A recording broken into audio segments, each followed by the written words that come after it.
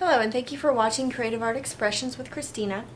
This is number 2 video in my video series of lining your camera purse, your crocheted camera purse, with fabric.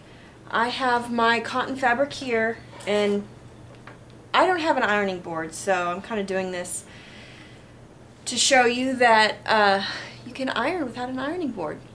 I have just a towel that I'm using on a hardwood table. And I've got cotton fabric here, so I'm going to put it on cotton on my iron.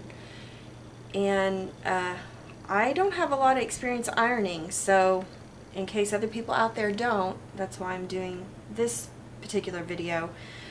We've just cut out our fabric, and I have the fold right here, but I'm just going to iron it before I start to sew it, and I'm just ironing it on a towel. You might be able to see that there's some marks on the towel from the iron, so I might not have the best towel to do this, but I'm just going to give it a quick iron over.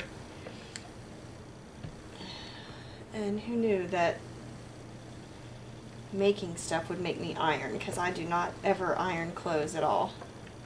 And you'll notice that the correct side of the fabric is on the inside, so I'm ironing the outside of the fabric.